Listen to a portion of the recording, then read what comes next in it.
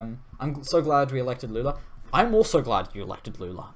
I think it's fantastic. People got mad at me for that because people always get mad over that. Not the largest nation in the world arguing for more Lebensraum. That is literally what it is. Yes, literally Putin is arguing for Lebensraum. There is very little distinction, and like if you see what the Russian army, not necessarily on the orders of Putin, I don't think, but still the way they've carried out the kind of mass rapes and murders around the areas of like the villages they've been through, the cities they've been through, the way they've, and in some of these villages they've separated them out along ethnic lines. They've deported the ethnic Ukrainians or killed the ethnic Ukrainians, which is obviously genocidal, right, by definition. So yes, this is fascism. Sorry, what was I? Oh yeah, Lula. I was talking about Lula because people were mad at me for voicing support of Lula. I think my support of Lula is mostly in opposition to Bolsonaro. I wouldn't say so. I think a lot of people are saying first, oh, you know, Lula's a criminal, right? I'm not saying Lula's perfect. Lula's a political establishment, kind of a bad guy, you know. I'm sorry. I cannot fully support the man. It's a bit like a Joe Biden situation, exactly, right? Like, you know, this guy, you know, he's not the best, but he's so clearly and obviously better than Bolsonaro, and there's one thing that makes him so much obviously better. He's pro-democracy. And it's the same distinction between Joe Biden and Trump, right? Like, you have one candidate who is against democracy and one who's not. And in that case, it's very easy to choose, actually, in a two-party system, even though you don't want to have to make that choice.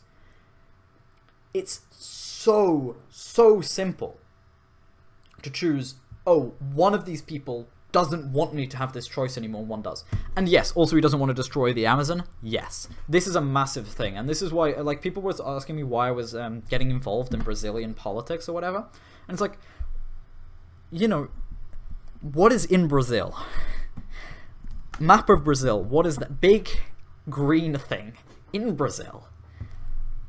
Unfortunately, very, very important for the rest of the world. Two-party system is bad. Yes, Moon Truther, yes. But yes, the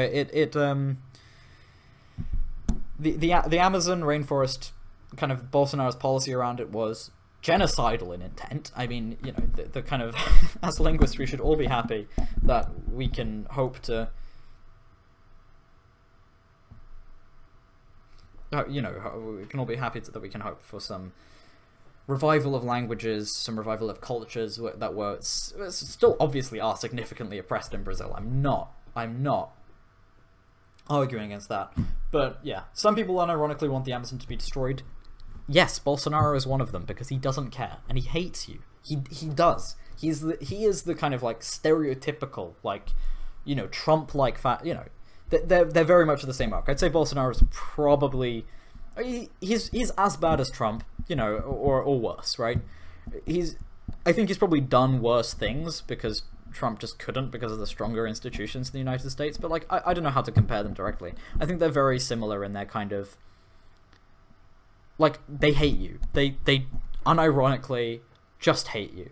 And yes, as someone said earlier,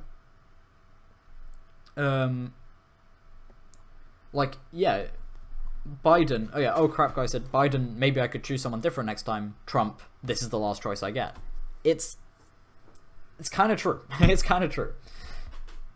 But yeah, Lula is oh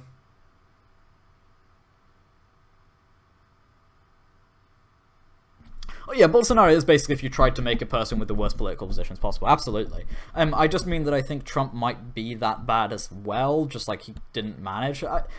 I don't care about the specifics of like ranking the worst people in the world in terms of how bad they are. But the allowance of missionaries in Amazon, exactly, it's stuff like that. It's just fucking insane, right? It should not be allowed. Yeah. I don't know that much about Bolsonaro, but Trump is basically that for me as an American. Well, yeah, I mean, he's the worst. Anyway, Oh yeah, and besides, he was released from prison because, yes, this is a good thing to mention, Lula's not a convicted criminal. Lula was absolved because he was convicted by literally a friend of Bolsonaro. Like, literally, it was a friend, it was a Bolsonaro-appointed judge. Like, it was ruled by the Supreme Court of Brazil as an as they nullified it. So he could, like, otherwise he wouldn't even be able to run for president. Brazil has a zero strikes rule has a clean slate rule on running for political office. You can't run for political office if you've committed a crime in Brazil. So, like, yeah, his crimes have been nullified. It's very important to know. It's very important to remember. Like, the Supreme Court of Brazil said this was an invalid conviction because of literal bias. The judge himself was a Bolsonaro appointee. And, like, yes, Bolsonaro is a fascist. He doesn't care. That seems kind of anti-democracy. Yes. That's because Bolsonaro doesn't like democracy, and he wanted to put his main political opponent in prison. Because it's easier. Because if any crime he's committed, then he's out of the picture. Alright. Someone asked earlier, what do I think the most interesting language isolate is? Such a difficult question, because what the interesting thing about language isolates is that they're language isolates in and of itself. Like, it's very difficult to kind of pin down and go, oh yeah, this is the one I really like, right? Because, you know, this one's more interesting than the others. Because, like, the thing about language isolates is the fact that we don't know any other languages that they're connected to. So I don't have a favorite language isolate. I know the most about Basque because it's in Europe and, you know, Eurocentrism. I'm sorry, but, like, that's the only one I could really, like, properly talk about.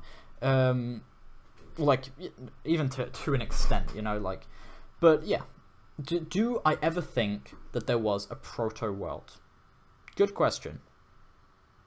At the end of the day, if a politician is making good decisions, I don't care about their personality that much. This is true. But their personality can sometimes be an indication of what decisions they're likely to make. But yeah, generally I would say. It doesn't really matter. But after all that talk of fascism and how bad it is, time for some donations. Because we are trying to do something about it, right? Razom in Ukraine, they are working to supply essential medical goods, essential medical supplies into Ukraine to help civilians and people and injured people, right? You know. So really making a positive impact while still staying very pacifist, because I know some of you are into that, and also helping refugees get out of Ukraine, which is very important. Okay, with the fascism is bad hot take. I have the, you know, I do have that as a hot take, and you'd be surprised how many people go, no, but Lula's a criminal. Well, I mean, I guess I did post Lula ! Like, spawn, so it does kind of. I should have, in all fairness, I should have posted not Bolsonaro !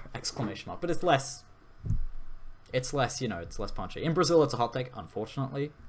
In Brazil, it is a hot take.